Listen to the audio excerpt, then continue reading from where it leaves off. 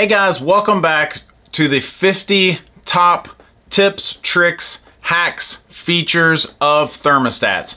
And if you've caught this video, this is just one of 5. In this video, we're gonna go through 31 through 40. So let's get started. 31. A lot of thermostats today are connected to some sort of smart home technology. That's kind of the verbiage that they're using. What you need to know as the homeowner is that as you're shopping around and you're looking at thermostats, a lot of these thermostats, because of smart homes and all this different technology coming out, you can get a thermostat that actually connects to all of that in one. And so a lot of the brands are coming out with their own technology where with one app, you'll be able to control the thermostat, your security cameras, other appliances, electrical components like lights in your home. They're coming out with all kinds of stuff. So if that's something you're interested in, keep that in mind as you're shopping for your next thermostat. Number 32, when you're buying most digital thermostats and you're setting them up, a lot of them will ask you, what is the type? What is your system type? Even if they use other verbiage, basically what they're asking you is what type of system do you have? Do you have a heat pump? Do you have a conventional forced air furnace? Do you have fossil fuels versus electricity? Do you have a boiler? Baseboard heat. Maybe you only have a cool only, air conditioning only system. And then lastly, does your system control the fan or do you want the thermostat to do that? If you are installing a thermostat and you get that question and you don't know the answer to it, please hire a professional. You might open a can of worms that you didn't mean to when you install that new thermostat. And that segues into my next one, which is 33, and that is you can have Wi-Fi capability on almost every type of system out there today.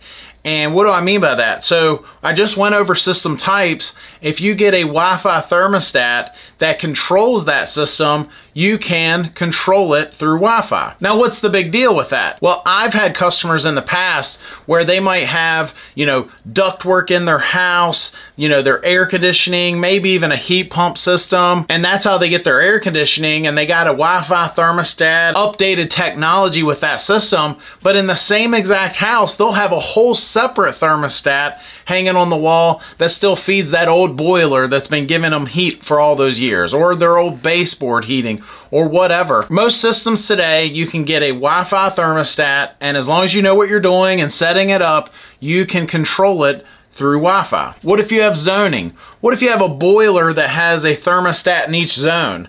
What if you have a heat pump system that has multiple zones with dampers that open and close? Maybe you have a mini split system, so you got a wall hung in this room, a floor mount in this room, maybe a pancake style ducted mini split in another part of the house, and you've got a zoned mini split system with one outdoor unit controlling all of those indoor units. And the question becomes, with all these different types of zoning systems, can you have Wi-Fi capability? Can you control it from your phone or your computer? Maybe you're on your way home and you want to adjust the temperature so it's comfortable when you get there. And do you have that capability? And I would say 90% of the time, the answer is yes. Is there a few exceptions to that rule out there? Yes, but for the most part, the answer is yes, you can have Wi-Fi capability. Number 34, temperature correction. I've had this call so many times, seems like at least once or twice a year, and that is someone that calls in and they say, hey, my thermostat's not reading correctly. I've got a thermometer mounted right beside it and the thermostat isn't matching it. Or I've got some sort of psychrometer, some sort of humidity reading device, and it doesn't match the thermostat. So the cool thing about a lot of thermostats on the market today is you can adjust that temperature reading.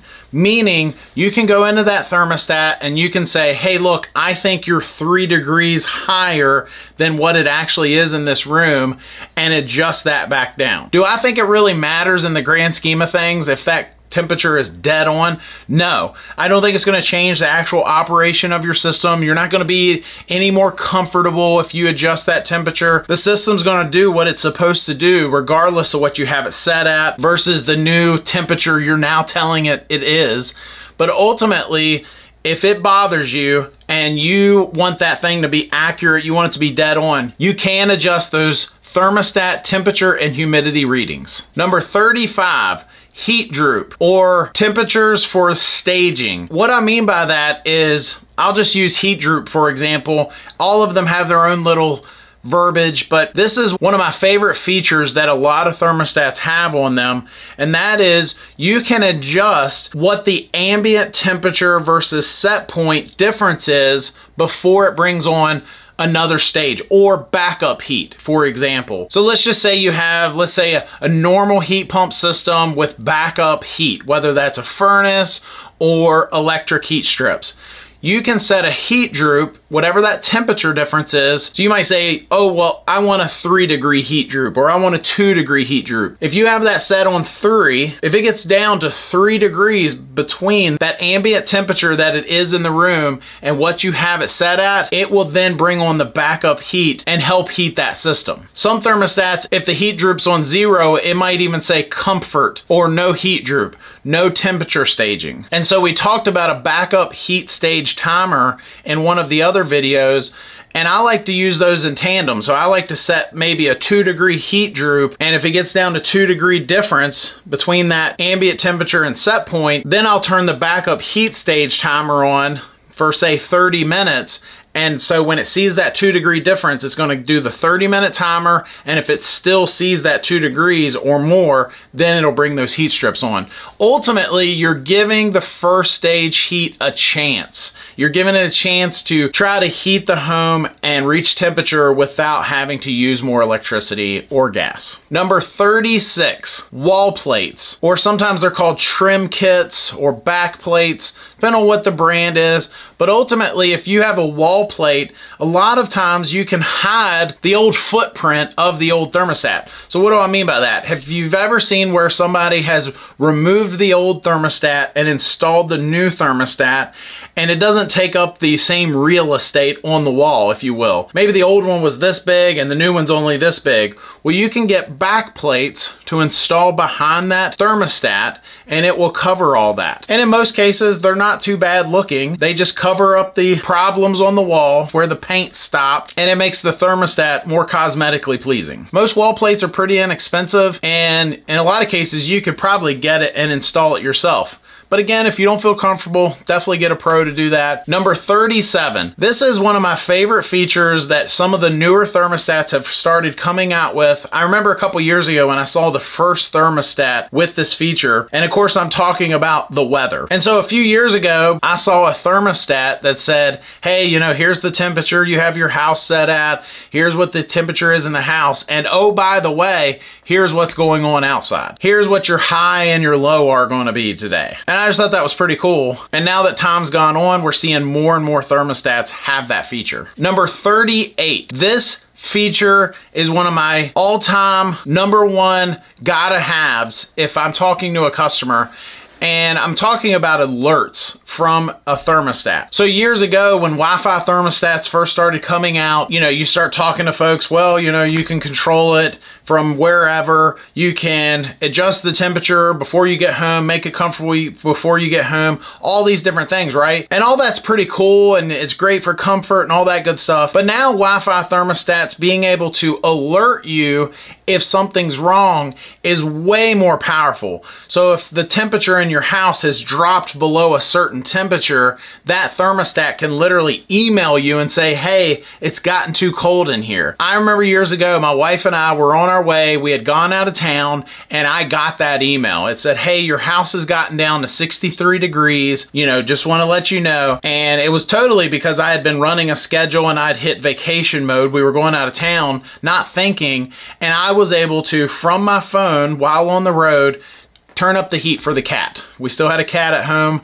and I was able to turn on the heat for the cat. But a lot of these alerts, it's not just temperature. They'll alert you if there's a problem with the humidity, if it's too high or too low, ventilation, and even indoor air quality. So we're starting to see more and more systems come out with air monitors installed in the system, and it'll alert you if it sees something wrong, if it sees something unsafe that you're breathing in your house or someone else could be exposed to. It'll send you you an email and say, hey, look, here's what I'm seeing. Just want to alert you. Number 39, wireless thermostats.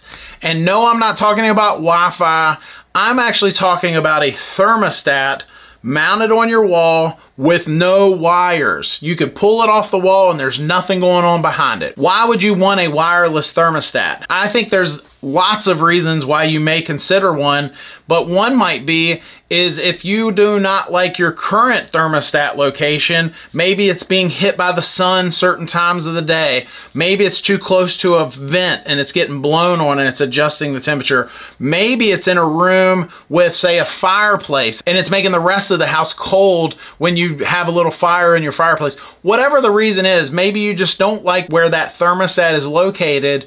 You can install a wireless thermostat wherever you want it. It's almost like a remote control for a TV. You can set it, put it wherever you want in your house, as long as it's within a certain distance. You install a module at the air handler or furnace, and that wireless thermostat can talk to it and say, hey, you know, turn on the heat, turn on the AC. This could save you gobs of money, because if you were to relocate a thermostat, and sometimes, some cases, it could be quite pricey just to move a thermostat, to relocate the wiring. Maybe you might have to cut a couple holes in the drywall to get that thermostat moved and that wire moved to the new location. Forget all that, get a wireless thermostat, install it wherever you want to, and you'll be good to go.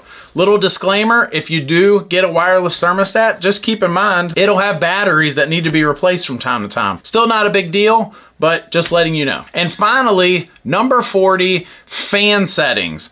This is probably one of the questions that I get the most from homeowners. They'll say, hey, you know, I've got these different modes. I've got auto, on, circulate. I've got all these different modes. Which one should I put my house on? And we can go through the pros and cons from each one. I would say in most cases, most homes across the United States, the majority, maybe 60 to 70, maybe even 80% of those houses probably just need to be on auto, especially if you don't have any sort of indoor air quality accessories or anything added to the system. There's really no point for you to continue to circulate air. Now, is there something to be said for circulating more air, can remove more stale air in your home? You're circulating that air throughout the house and you're gonna have better comfort because there's more equal temperatures? Sure, I've heard that argument made, but obviously your fan's running more and it will consume more electricity. Now, before one of those guys gets on here and he comments, I get hate messages all the time. Yes, I know it's minimal, but I'm just saying, if you are the homeowner and you turn that fan on, it will consume more electricity, obviously. And so when digital thermostats first came out, they then added this circulate function where it's kind of in between. It's not really on all the time, but it's not just on when the system's calling.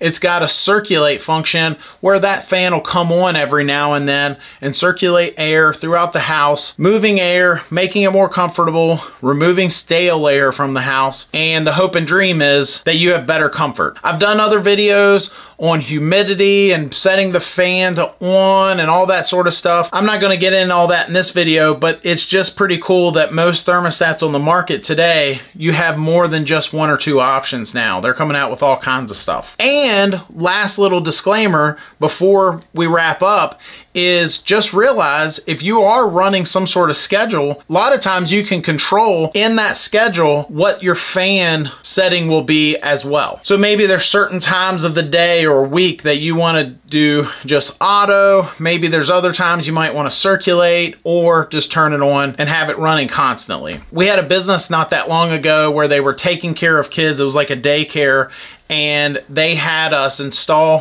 one of these thermostats, and so when they were open or there were kids there, they had it circulating air, maybe even had it turned on, but then that program, if it got to be after hours or at night, it would go back to auto. So anyway, that's it for this video. Before you go, if you are in the market for a heating and air system, before you spend thousands, before you hire a contractor and get taken advantage of, I built a website to help you through the process, to avoid the headaches, to avoid the scams out there.